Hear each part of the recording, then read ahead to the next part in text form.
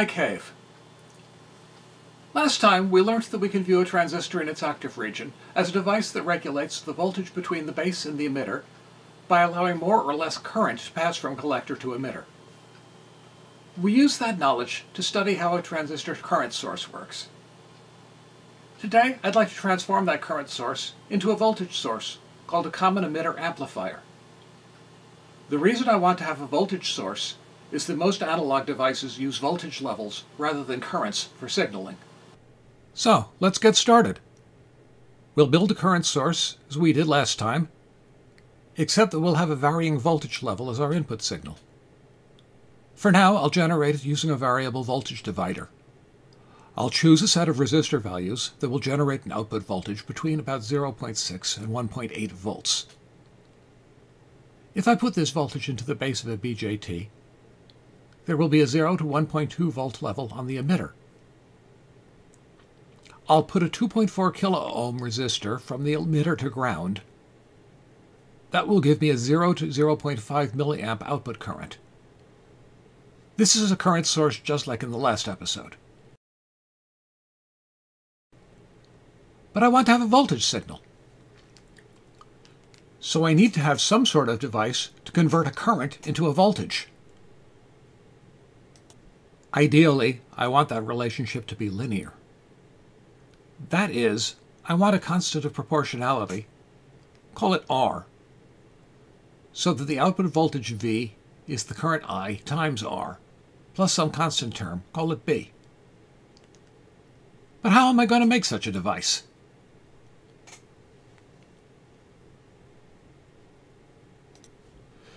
Is there any device we've seen with a similar equation modeling it? Yes, go ahead.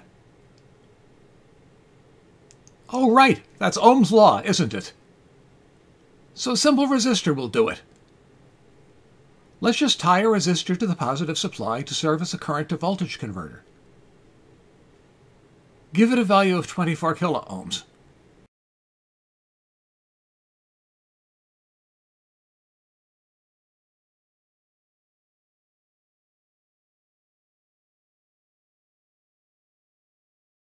The emitter voltage, V sub E, will be one diode drop below the base voltage, V sub B. The emitter current, I sub E, is the emitter voltage divided by the emitter resistor.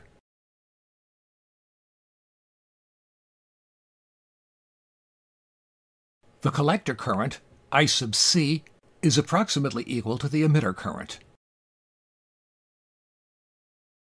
This constant of proportionality, which applies to a voltage-controlled current source, is called the transconductance. It's the rate of change in output current with respect to input voltage. It's measured in Siemens, which are the reciprocal of ohms. The usual symbol to use for transconductance is G sub M. G is the usual symbol for a conductance, with the lowercase letter indicating an incremental change. The subscript M reflects the fact that transconductance used to be called mutual conductance. You hardly ever hear that term anymore, but the notation has outlasted the terminology. The voltage drop across the collector resistor is the collector current times its resistance.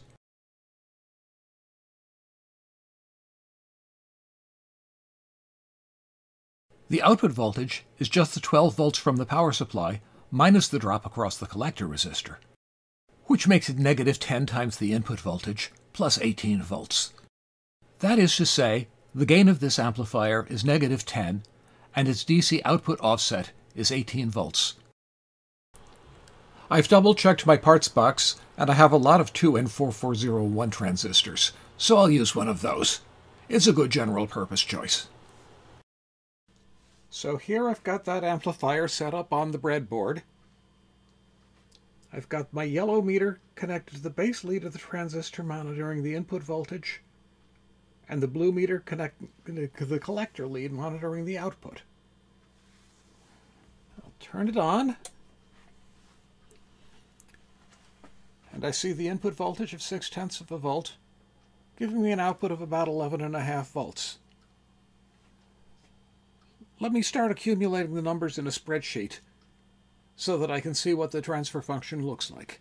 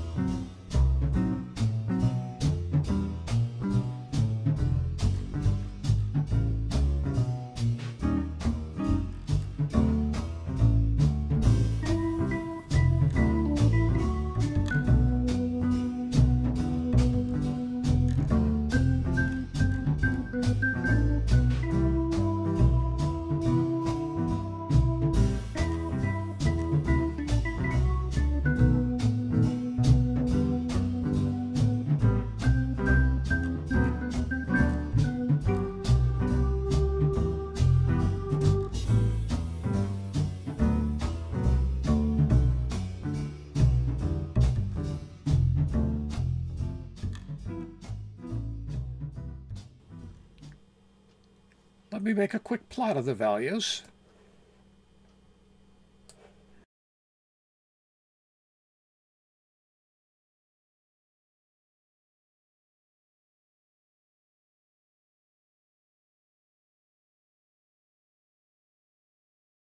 That looks pretty good.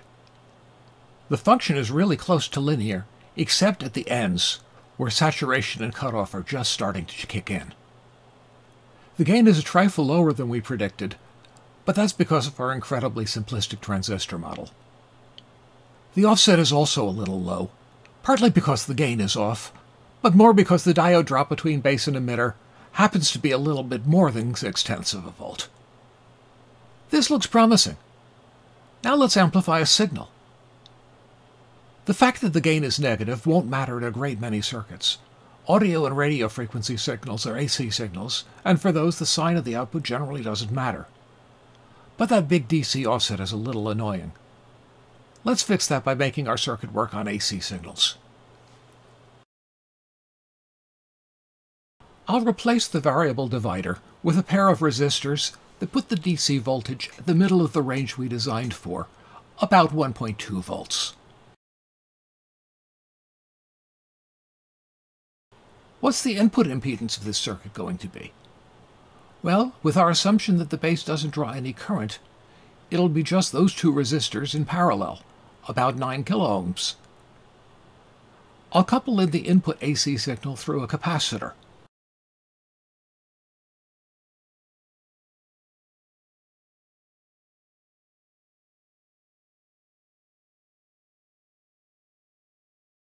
That's made the input side of this amplifier into a high-pass filter. The resistor is the 9 kiloohm input resistance that we just found, and we'll choose 10 microfarads for the capacitor. Running those values through the formula for corner frequency gives us a little under 2 Hz, well below the audio range. I'll use a bipolar electrolytic on the input. If you haven't seen that before, it's a special type of electrolytic capacitor. It's physically bigger than a polarized one and more expensive, but it can tolerate a voltage across it in either direction. What I expect to see at the transistor base is the AC part of the input signal, plus a 1.2 volt offset. I could throw a similar high-pass filter between this amplifier and whatever the next stage of our circuit is. Right now, I can get the same effect by using AC coupling on my oscilloscope. Let me make the modifications on the breadboard.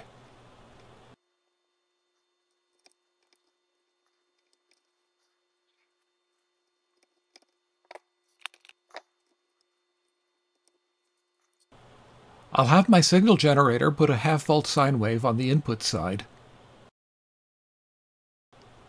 and tie one channel of my scope to the input and another to the output. And I see just what I expect to see. A sine wave about half a volt peak to peak coming in, and an inverted sine wave about 5 volts coming out. Note that the vertical scales of the two aren't the same. The input is half a volt per division, and the output is 2 volts per division. If I push the input level,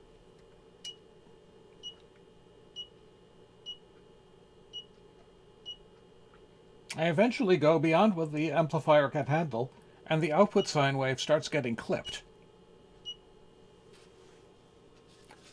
When the input voltage is too negative, it's pushing the base voltage to less than a diode drop above ground, and the transistor cuts off.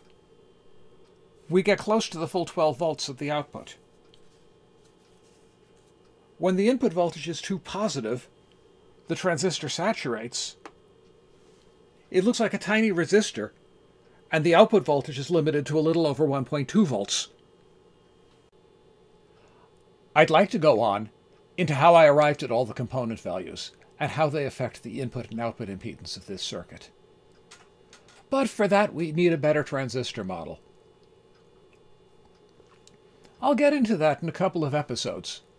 But first, I want to show how our simplistic view can at least explain what a few more circuits do, even if it can't calculate all their characteristics. So next time, I'll have a quick look at a few: the emitter follower, the push-pull amplifier, and the transistor switch. Until then, stay tuned, stay safe, stay healthy, stay curious, and take care of one another. Bye!